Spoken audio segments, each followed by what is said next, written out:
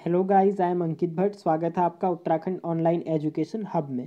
तो एक new video series start की है गाइस, जो कि आपकी फिजिक्स की है, जो आपको हेल्प करेगी मेनली वन दरोगा और एनटीपीसी एग्जाम में, क्योंकि इनमें साइंस का वेटेज सबसे ज़्यादा है। और अगर देखे जाए तो एसएससी, एनटीपीसी, वन दरोगा। ठीक है, तो चलते हैं हमारे उससे क्वेश्चन सीरीज में। उससे पहले गाइस प्लीज़ चैनल को सब्सक्राइब कर दीजिए और वीडियो को शेयर कर दीजिए।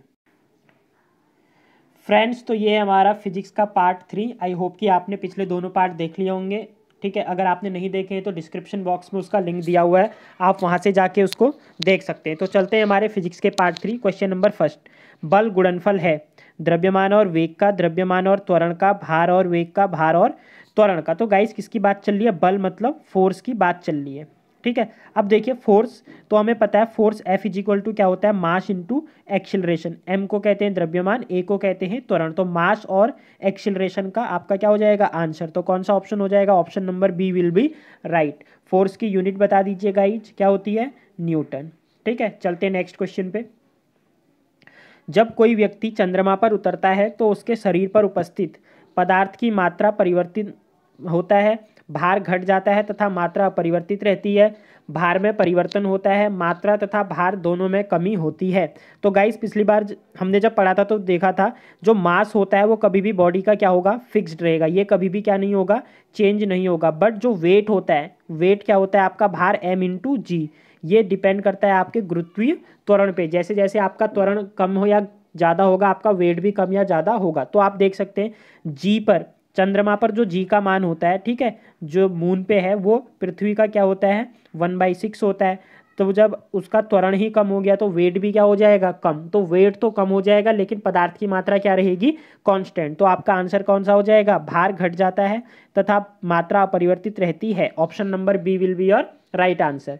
चलते हैं नेक्स्ट क्वेश्चन पे। उससे पहले प्लीज़ चैनल को सब्सक्राइब कर दीजिए गाइज, और वीडियो को लाइक और शेयर कर दीजिए। यदि हम भूमध्य रेखा से ध्रुवों की ओर जाते हैं, तो भूमध्य रेखा मतलब इक्वेटर की बात हो रही है। अगर आप इक्वेटर से पोल की ओर जाते हैं तो जो जी का मान है उसमें क्या परिवर्तन आएगा, ये पूछना चाह रहा है। तो गाइज याद रखिएगा, जब भी आप इक्वेटर से पोल्स की ओर मूव करेंगे, जो जी का मान होता है वो क्या होता है? बढ़ने लग जाता है। ठीक है, जी का मान क्या हो जाता है? बढ़ने लग जाता है। तो आपका आंसर क्या हो जाएगा? Option number A. अब ध्रुव से नीचे इक्वेटर की ओर आओगे तो जी का मान कम होने लगेगा। तो यहाँ पर आप हम क्या बोल सकते हैं? जो ध्रुव हैं, पोल हैं, पोल पर जो वेट होगा वो हमारा क्या होगा? मैक्सिमम होगा। चलते हैं नेक्स्ट क्वेश्चन पे। शरीर का वजन पृथ्वी की सतह पर सभी जगह एक समान होता है, ध्रुवों पर अधिकतम होता है, विषुवत रेखा पर अधिकतम होता है, मैदानों की तुलना में पहाड़ियों पर अधिक होता है। तो गाइज वेट की बात चल रही है, तो हमें पता है जो वेट होता है वो हमारा डायरेक्टली प्रोपोर्शनल होता है किसके? एक्सिलरेशन के, जी के।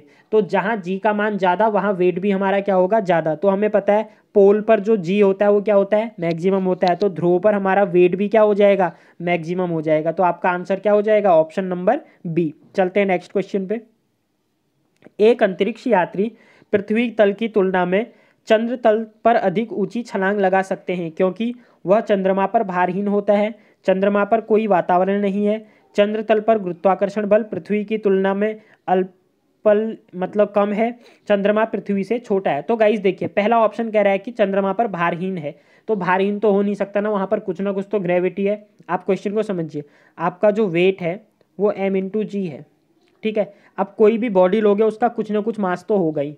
तो किसी भी बॉडी का वेट जीरो कब हो सकता है? जब ग्रेविटी वहां पर क्या हो? जीरो हो जाए। ठीक है, ग्रेविटी जो जी की वैल्यू है वो क्या हो जाए? जीरो। तो चंद्रमा पर जी तो है ही, तो वैल्यू तो उसकी जीरो हो नहीं सकती। तो हमारा आंसर क्या हो जाएगा? चंद्र तल पर गुरुत्वाकर्षण बल पृथ्वी तल की तुलना में क्या है? कम है। Option number C. चलते हैं नेक्स्ट क्वेश्चन पे। 20 केजी के वजन को जमीन के ऊपर 1 मीटर की ऊंचाई पर पकड़े रहने के लिए किया गया कार्य है 20 जूल, 200 जूल, 981 जूल, 0 जूल। तो गाइस देखिए, अगर हम बात करें, कोई भी जैसे कुली है, ठीक है, उसने क्या किया है? कोई व्यक्ति है, उसने एक सामान पकड़ा है 20 केजी का। ठीक है, ये क्या है?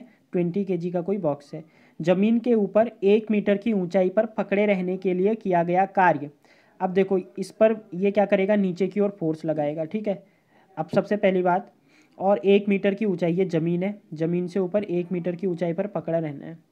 ठीक है, अब देखो जो वर्क होगा वो वर्क पूछ रहा है। हमें पता है जो वर्क होता है, वर्क बराबर क्या होता है? F dot D cos theta. तो वर्क कब कब जीरो हो सकता है, जब उस पर क्या हो, कोई फोर्स ना लगे, ठीक है। अगर किसी वस्तु पे कोई फोर्स नहीं लगेगा तो कार्य नहीं होगा। जब उसका डिस्प्लेसमेंट क्या हो, जीरो हो, मतलब आपने बल तो लगाया, जैसे मैंने दीवार को क्या दिया, आपने धक्का दिया पर दीवार हिली नहीं, तो आपने क्या कोई वर्क किया फिजिकली, आपने कोई मतलब फिजिक्स की लैंग्वेज में आपने कोई वर्क नहीं किया। ऐसे ही दूसरा क्या होता है कॉस थीटा, जब फोर्स और जो आपने बल लगा डिस्प्लेसमेंट हुआ है, ठीक है, सपोज दैट फोर्स आपने नीचे को लगाया और डिस्प्लेसमेंट आपका हुआ आगे को, तो दोनों के बीच अगर एंगल क्या है 90 डिग्री का है, तो तब कार्य क्या हो जाएगा उस कंडीशन में जीरो हो जाएगा। तो ये तीन कंडीशन है जबकि आपका क्या होगा वर्क जो है वो जीरो हो सकता है।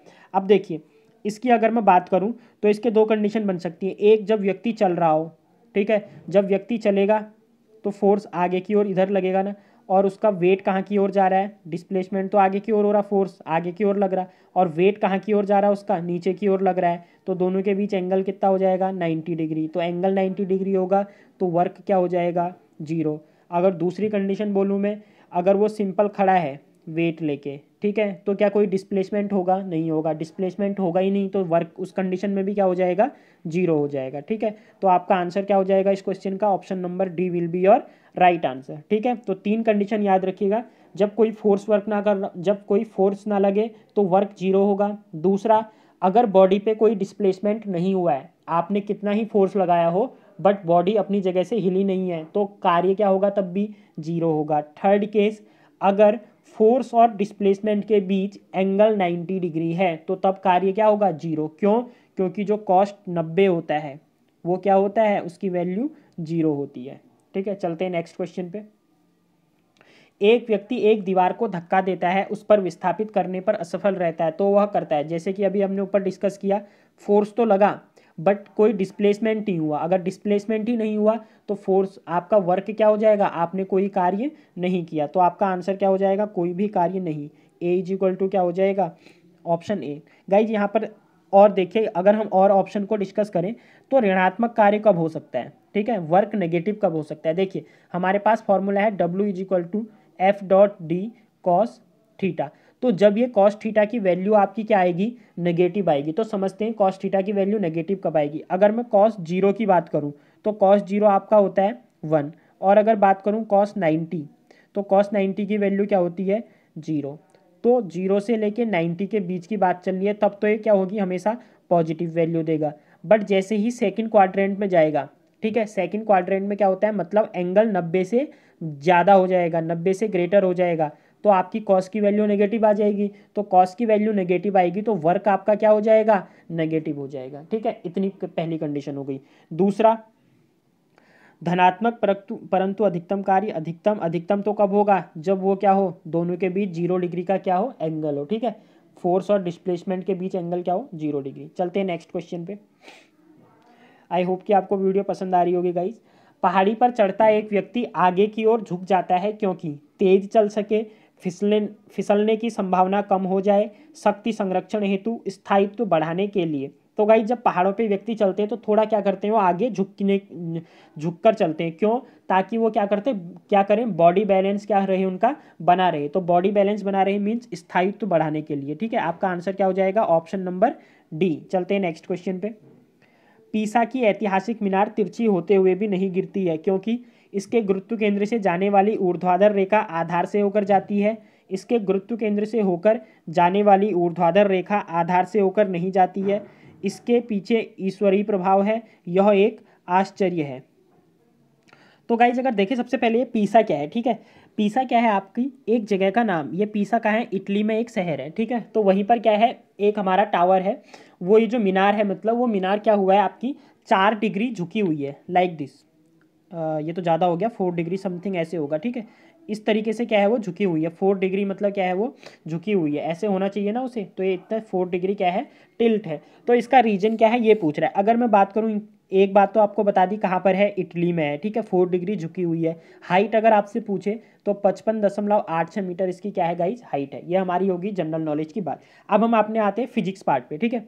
तो ऐसा है क्यों, देखिए क्योंकि इसका जो गुरुत्व केंद्र है वो इसकी आधार रेखा से होकर जाता है, ऑप्शन नंबर ए। अब बात आई है यहाँ पर गुरुत्व केंद्र की। गुरुत्व केंद्र मतलब सेंटर ऑफ ग्रेविटी। ये होता क्या है, देखिए गाइज क्या होता है, हर बॉडी का जो टोटल क्या होता है भार होता है, वेट होता है, वो कहीं ना कहीं क्या होता है संग्रहित रहता है। ठीक है, तो जहाँ पे पूरी बॉडी का वेट होगा आपका, वो आपका सेंटर ऑफ क्या कहलाएगी, ग्रेविटी, सेंटर ऑफ मास। ठीक है, तो हमारा जो गाइस पीसा की मीनार है उसका जो सेंटर ऑफ ग्रेविटी है वो उसके क्या जाती है, गुरुत्व केंद्र से जाने वाली जो ऊर्ध्वाधर रेखा है उसके आधार से होकर जाती है। यही कारण है कि क्या वो गिरती नहीं है। चलते हैं नेक्स्ट क्वेश्चन पे। जाड़े की रातों में अत्यधिक ठंड पड़ने पर पानी का पाइप फट जाता है क्योंकि जमने के बाद पानी का घनत्व कम हो जाता है, जमने के बाद पानी कठोर हो जाता है अतः उसकी यह कठोरता पाइप को तोड़ देती है, जमने के बाद पानी का आयतन बढ़ जाता है, जमने के बाद पानी के पाइप का धातु गल जाता है। तो गाइस जब वाटर होता है, जब हमारा जो वाटर है जब वो जम जाता है, ठीक है, जमने के बाद उसका जो वॉल्यूम होता है, वॉल्यूम क्या हो जाता है, इंक्रीज हो जाता है। आपने नॉर्मली भी देखा होगा, अगर आप बर्फ़ जमाते हैं नॉर्मल पानी से, जब बर्फ़ जमती है तो लेवल क्या हो जाता है, थोड़ा ऊपर उठ जाता है। तो क्या रीज़न है इसका, क्योंकि जो उसकी वॉल्यूम है, वॉल्यूम क्या हो गई है, इंक्रीज। अब बात आएगी कि वॉल्यूम इंक्रीज हुई क्यों। देखिए, अगर मैं बात करूँ वाटर की और मैंने जब उसे जमा दिया तो ये क्या बन गया, एक आइस क्यूब बन गया। ठीक है, ये हो गया। तो देखो वाटर जब था तब यहाँ पर हाइड्रोजन बॉन्डिंग बन रही थी, यहाँ भी हाइड्रोजन बॉन्ड था, बट जब मेरी आइस बनी हाइड्रोजन बॉन्ड तो यहाँ पर भी था, बट यहाँ पर होता क्या है, ये क्रिस्टलाइन स्ट्रक्चर पे फॉर्म हो जाता है। ठीक है, और वो जो क्रिस्टलाइन स्ट्रक्चर होता है वो आपका क्या होता है, केजनुमा होता है, ओपन केजनुमा, मतलब खुला, आप क्या कह सकते हो, पिंजरानुमी हो जाता है। तो उसकी वजह से उसका जो आयतन है वो आयतन क्या हो जाता है, बढ़ जाता है। तो आयतन बढ़ जाता है, यही कारण है कि अत्यधिक ठंड पड़ने पर पानी का पाइप क्या हो जाएगा। अब नॉर्मल सी बात है, आपके पास एक पाइप है, उसमें अगर पानी फ्लो हो रहा है, अगर वो पानी जम गया, बर्फ़ की फॉर्म में आ जाएगा, तो वो क्या कर देगा, आयतन ज़्यादा गिरेगा। अब जब उसका आयतन बढ़ जाएगा तो पाइप को क्या कर देगा, फाड़ देगा ना, बाहर आने की कोशिश करेगा। तो आपका आंसर क्या हो जाएगा, आयतन बढ़ जाता है। तो ऑप्शन नंबर कौन सा हो जाएगा, जमने के बाद पानी का आयतन बढ़ जाता है, ऑप्शन नंबर सी। चलते हैं नेक्स्ट क्वेश्चन पे। पानी से भरी डार्ट लगी बोतल जमने पर फट जाएगी क्योंकि जमने पर बोतल सिकुड़ती है, जमने पर जल का आयतन घट जाता है, जमने पर जल का आयतन बढ़ जाता है, कांच ऊष्मा का कुचालक है। तो गाइज हमने अभी पढ़ा, जब भी पानी जमेगा तो पानी के जमने की वजह से, फ्रीज होने की वजह से वॉल्यूम क्या हो जाएगा, इंक्रीज हो जाएगा। तो वॉल्यूम इंक्रीज हो जाएगा, तो आपका आंसर क्या हो जाएगा, ऑप्शन नंबर सी। चलते हैं नेक्स्ट क्वेश्चन पे। देखिए गाइज, एक ही क्वेश्चन को, ये सब आपके एग्जाम में पूछे हुए क्वेश्चन है, किस तरीके से घुमा के पूछा है, तो कॉन्सेप्ट पता होना चाहिए, बस हो गया। जल के आयतन में क्या परिवर्तन होगा यदि तापमान 9 डिग्री सेल्सियस से गिराकर 3 डिग्री सेल्सियस कर दिया जाता है। आयतन में कोई परिवर्तन नहीं होगा, आयतन पहले बढ़ेगा और बाद में घटेगा, आयतन पहले घटेगा और बाद में बढ़ेगा, पानी जम जाएगा। तो गाइस क्या होता है, 9 डिग्री सेल्सियस से आप जब 3 डिग्री सेल्सियस पे लाओगे तो पहले तो क्या होगा, आयतन घटेगा और उसके बाद आयतन क्या होगा, बढ़ेगा। तो आपका आंसर क्या हो जाएगा, ऑप्शन नंबर सी। ठीक है, आयतन पहले घटेगा और बाद में बढ़ेगा। झील में तैरने वाली इस्पात की नाव के लिए नाव द्वारा विस्थापित भार कितना है। नाव के भार से कम, नाव के भार से ज़्यादा, उसके बाद यहाँ पर गाइज ये वो होगा, नाव के उस भाग के भार के बराबर जो झील के पानी की सतह के नीचे है, नाव के भार के बराबर। तो गाइज क्या कह रहा है, अगर जो झील में कोई क्या है, नाव तैर रही है, ठीक है, तो वो जो नाव होगी उसके द्वारा जो हटाया गया भार है वो किसके बराबर होगा। तो वो भार किसके बराबर होगा, नाव के उस भाग के बराबर जो कि पानी के कहाँ है, नीचे है। यही होगा ना, अगर कोई नाव, सपोज डैट ये वाटर है मेरा और नाव ये है मेरी, ठीक है, नाव इतना पार्ट इसका जो नीचे है, ये आपकी नाव है, तो अब वो कितना पानी हटाएगी, जितना ये पार्ट नीचे है इतना ही तो हटाएगी। ठीक है, तो आपका आंसर क्या हो जाएगा, नाव के उस भाग के बराबर जो झील के पानी की सतह के नीचे स्थित है। चलते हैं नेक्स्ट क्वेश्चन पे। किसी कालीन की सफाई के लिए यदि उस पर छड़ी सपाटा जाए, मतलब छड़ी से मारा जाए, तो उसमें कौन सा नियम लागू होता है। गति का पहला नियम, गति का दूसरा नियम, गति का तीसरा नियम, गति का पहला नियम। तो गाइज जब आप क्या करते हैं, नॉर्मली भी आपने देखा होगा अपने घरों में, अगर आपने बिस्तर को किसी स्टिक से मारा हो या हाथ से भी मारते हो तो उसके कण ऊपर की ओर आने लगते हैं। क्यों, क्योंकि पहले क्या था, वो कण अब क्या कहते हैं, रेस्ट पोजीशन में थे, ठीक है, स्थिर अवस्था में थे। अब जैसे ही आपने उसको किया तो वो क्या हो जाते हैं, मोशन में आ जाते हैं। तो स्थिर अवस्था से मोशन में वो गति का विरोध वाला जड़त्व का नियम आ जाएगा। तो जड़त्व का नियम कौन सा है, गति का पहला नियम, ऑप्शन नंबर ए। चलते हैं नेक्स्ट क्वेश्चन पे। सड़क पर चलने की अपेक्षा बर्फ पर चलना कठिन है क्योंकि बर्फ सड़क से सख्त होती है, सड़क बर्फ से सख्त होती है। जब हम अपने पैर से धक्का देते हैं तो बर्फ़ कोई प्रतिक्रिया व्यक्त नहीं करती, बर्फ़ में सड़क की अपेक्षा घर्षण कम होता है। तो गाइस सबसे पहले समझिए, कोई भी अगर चलना है, अगर हम चल रहे हैं तो उसका रीजन क्या है? घर्षण, फ्रिक्शन फोर्स कहते हैं उसे, ठीक है, फ्रिक्शन फोर्स। घर्षण की वजह से क्या होता है? चलता है। अब घर्षण जो होता है, फ्रिक्शन क्या होता है? टू टाइप्स का होता है। एक होता है स्टैटिक फ्रिक्शन, एक होता है क्या? गतिक घर्षण या मोशन फ्रिक्शन कह सकते हो आप, ठीक है। अब ये स्टैटिक क्या है? जब आपकी दो वस्तुएं हैं और दोनों क्या हैं? स्थिर अवस्था में है, ठीक है, कोई भी मूवमेंट नहीं है, तो स्टैटिक फ्रिक्शन लगेगा। जब गतिक फ्रिक्शन की बात करोगे, मोशन वाले फ्रिक्शन की बात करोगे, तो बॉडी क्या होगी? मूवमेंट में होगी, ठीक है, तो तब जो फ्रिक्शन लगेगा वो कौन सा आ जाएगा? आपका मोशन फ्रिक्शन। अब गतिक फ्रिक्शन की बात करें गाइस, तो ये भी क्या होगा? दो टाइप से होगा। एक, सपोज डैट ये मेरा कोई क्या है? टेबल है, मैंने इस पर फोर्स लगाया और ये सरफेस से क्या गया? इस तरीके से गया, ठीक है, सिंपल। ये क्या हुआ? स्लाइड किया इसने, तो स्लाइड फ्रिक्शन पे आएगा। दूसरा, एक सिलेंडर है, ठीक है, और मैंने सिलेंडर को क्या किया? रोल करके ले गया मैं, जिसे कि आप सर्पी या क्या कहते हो? लुढ़कने वाला फ्रैक्शन भी कहते हो, ठीक है, सर्पी फ्रैक्शन। ये हो गया सर्पी फ्रैक्शन, और दूसरा क्या? लुढ़कन वाला। अब समझिए दोनों में किसकी वैल्यू ज़्यादा होगी, ठीक है, कौन सा फ्रैक्शन ज़्यादा होगा? फ्रैक्शन कौन सा ज़्यादा होगा? जब आप सिंपल सा स्लाइड करोगे तब आपको क्या लगाना पड़ेगा? ज़्यादा वेट लगाना पड़ेगा। और जब आप सिलेंडर को ले जाते हो तो आप जस्ट क्या करते हो? उसे थोड़ा सा बल देते हो और वो रोल करके क्या होने लग जाता है? आगे बढ़ने लग जाता है। क्यों? क्योंकि ये जो सरफेस फ्रैक्शन लगा रही है, जो घर्षण लगा रही है, ठीक है, कोई भी जो घर्षण क्या होता है? घर्षण, जो भी बल लगाया जाता है उस बल का क्या करता है? विरोध करता है। जो भी आप फोर्स लगाओगे उस फोर्स का क्या करेगा? अपोज करेगा। तो यहाँ पर इस अपोजिशन फोर्स की वैल्यू ज़्यादा होती है, इसलिए मुझे क्या लगाना पड़ रहा है? ज़्यादा फोर्स लगाना पड़ रहा है। बट जब रोलिंग फ्रैक्शन में आते हो आप, तो रोलिंग फ्रैक्शन में क्या होगा? ये जो फ्रैक्शन लगेगा, जो ये रोड आप पे इस पे फ्रैक्शन लगाएगी, फोर्स लगाएगी, उसकी वैल्यू कम होगी। अगर उसकी वैल्यू कम है तो मुझे कम काम करना पड़ेगा, ईजिली मेरा काम क्या हो जाएगा?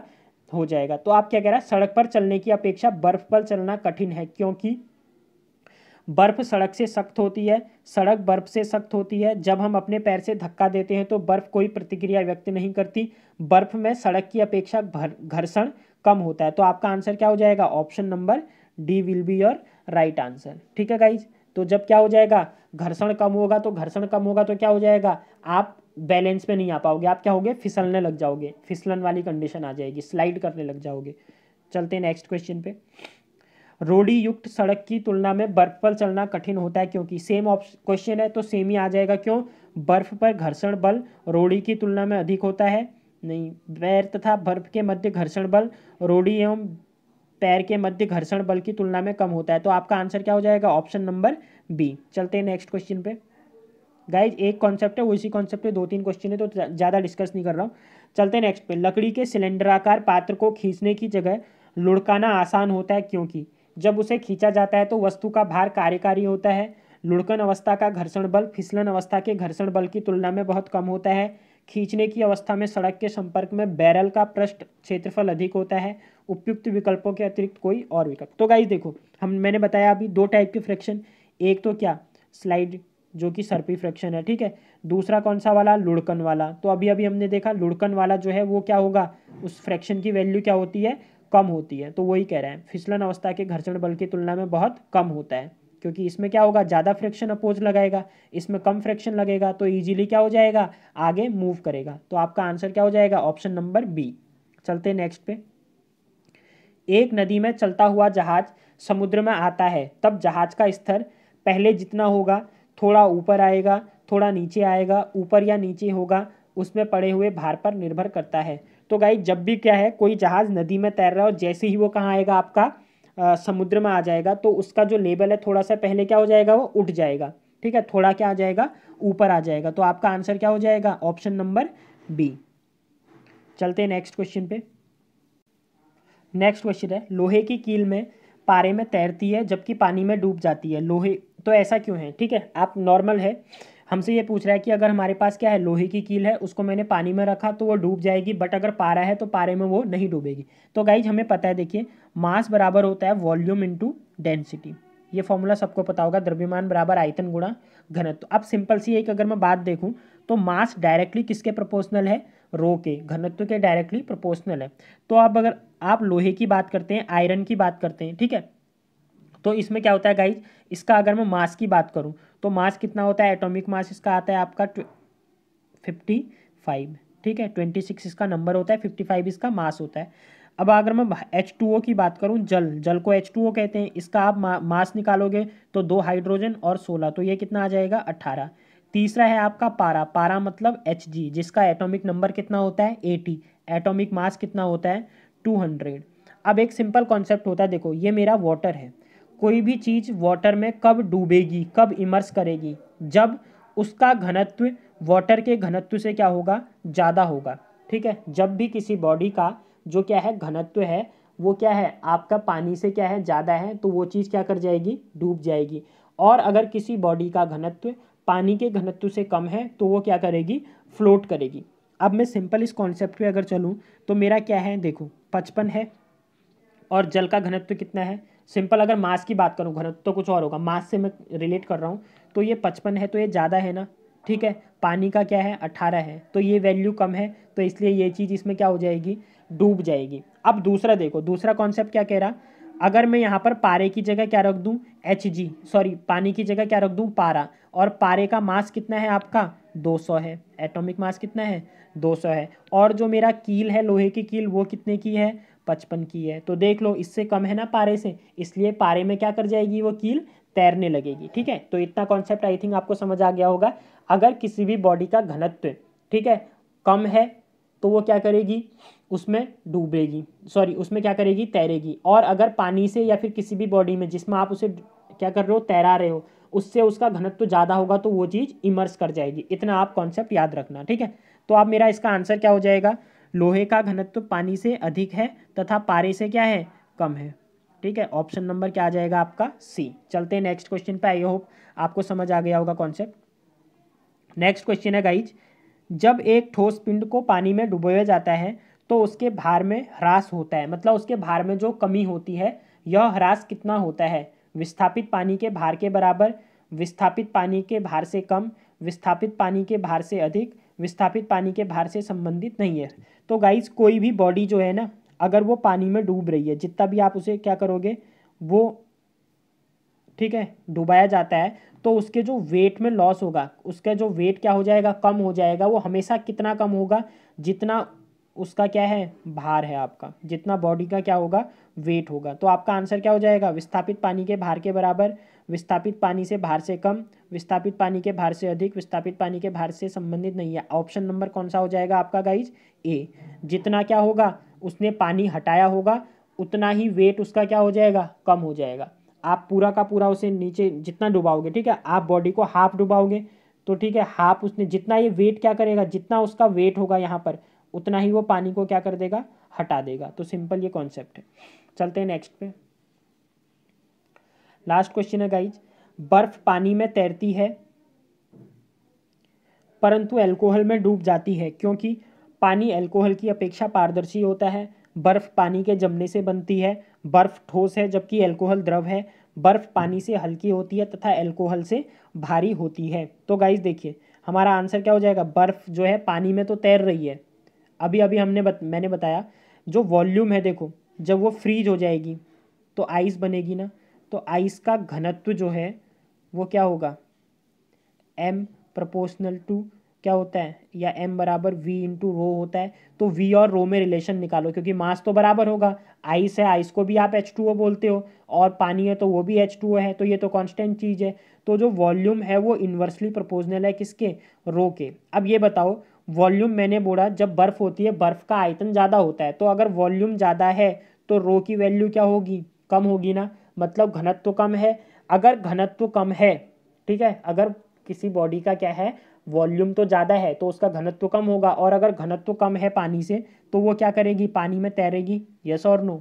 ठीक है, तो वही कह रहा है बर्फ़ पानी में तो तैरती है, क्यों तैरती है पता चल गया आपको, क्यों, क्योंकि बर्फ़ का घनत्व पानी के घनत्व से कम होता है, परंतु अल्कोहल में डूब जाती है। लेकिन जो है अल्कोहल में वो क्या कर जाती है, बर्फ़ डूब जाती है, क्यों, क्योंकि जो अल्कोहल है, ठीक है, अल्कोहल का घनत्व क्या होगा, पानी की अपेक्षा अल्कोहल का घनत्व कम होगा। ठीक है गाइज, अगर हम देखें तो नॉर्मली 1 ग्राम पर सीसी मानते हैं हम किसका, आपके वाटर का। ठीक है, और अगर मैं बात करूं हमारे किसका, अल्कोहल का, तो ये 0.79 ठीक है ग्राम पर सीसी लगभग ये आता है आपका अल्कोहल का। अब देखिए एल्कोहल का घनत्व क्या है, एल्कोहल में मैंने बर्फ़ रखी है, ठीक है, तो बर्फ़ का घनत्व क्या है आपका 1 के आसपास, 1 से थोड़ा कम होगा अगर बात करूं, क्योंकि पानी का हम 1 मानते हैं। तो आप देखिए ये तो 0.7 है, तो जिस चीज़ में डुबा रहे हो इसका अगर क्या है मैंने बताया, अगर जिस बॉडी को डुबा रहे हो उसका आपका घनत्व ज़्यादा है तो और वो बॉडी क्या हो जाएगी, डूब जाएगी। इसीलिए अल्कोहल में बर्फ़ क्या हो जाती है, डूब जाती है, और पानी में नहीं डूबती। तो आपका आंसर क्या हो जाएगा, ऑप्शन नंबर डी, बर्फ़ पानी से हल्की होती है तथा अल्कोहल से क्या होती है, भारी होती है। ठीक है, तो गाइज ये था हमारा लास्ट क्वेश्चन इसका। मिलते हैं नेक्स्ट सीरीज़ पे, तब तक के लिए आप घरों पे रहिए। ठीक है, जैसे कि आपको पता है कोरोना वायरस अभी पूरे विश्व में फैल चुका है और भारत भी इससे अछूता नहीं है। तो मिलते हैं नेक्स्ट सीरीज़ पे। वीडियो को उससे पहले लाइक और चैनल को सब्सक्राइब कर दीजिए। Bye, have a good day, thank you.